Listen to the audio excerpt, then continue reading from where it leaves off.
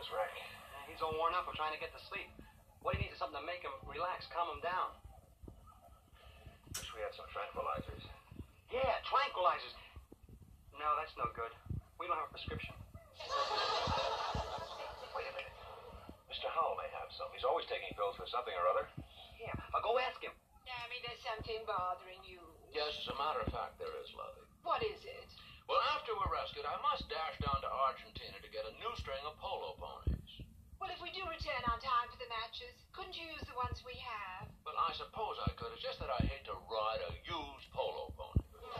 Their coat is so shiny and so... Gilligan, hello. Hi, Mrs. Howell. Mr. Howell. Mr. Howell, do you have any tranquilizers?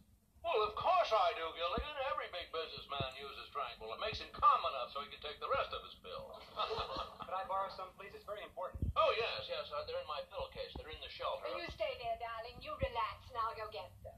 There goes a lovely lady. Gilligan, my boy, let me tell you something. Look behind every successful man, and you will find a woman. Yes, sir. Just make sure his wife doesn't find her. It's a marriage joke. Oh, there we are, lovely. Yes, darling. Must have been heavy. There we are. Oh, how did these get in here?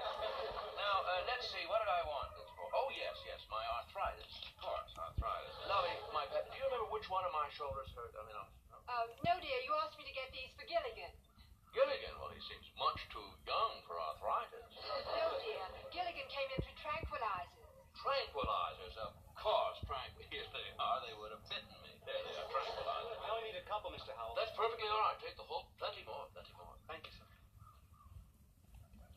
Lovey, that is the younger generation for you. Medication for everything and anything. What is this? Kills pain fast. Indeed. Nobody rushes a howl.